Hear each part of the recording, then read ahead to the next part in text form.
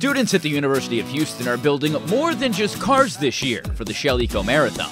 We're gonna have to have one vertical like this. For the first time, a team from UH is pairing up with high schoolers from Alief Independent School District.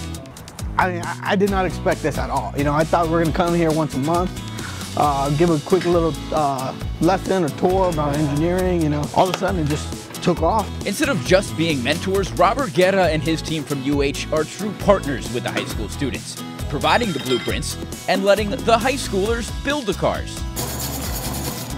To take it on the way they have, it's really exciting for me to witness that. It's what school ought to be like. We gotta make decisions fast, so. Guerra and Team Red Octane from UH are one of only 2 teams entering the compressed natural gas division, while the students from ELSIC will compete with a gas-to-liquids engine. You know, we wanted to increase the challenge by making 2 cars, 2 different fuel systems. The 2 teams will travel to Detroit to compete in April. Just the journey of getting there is going to be an accomplishment in itself, and then what happens there is just going to be a bonus.